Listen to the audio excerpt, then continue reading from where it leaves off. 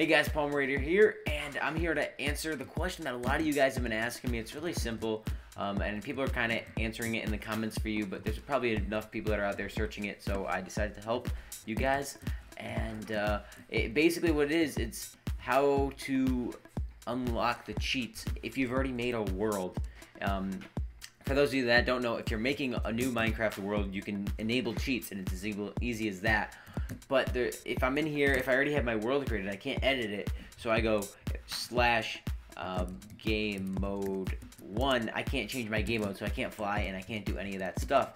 So I need to figure out a way to make it so I can do that. And it's really easy. You press escape, you get to the regular game menu, open the LAN, you can change what game mode you're on. But you can also change here cheats on or off. And so right now it's off. You turn it on. You have to make sure you don't press cancel. You gotta go start LAN world.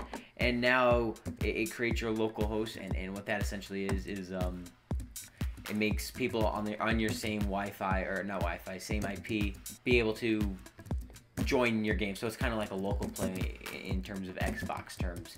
And so yeah, now I can do / game mode 1, and now I can fly. And it's really as easy as that, guys. I hope this helps in case you didn't know that. And yeah, that's basically all I had to tell you.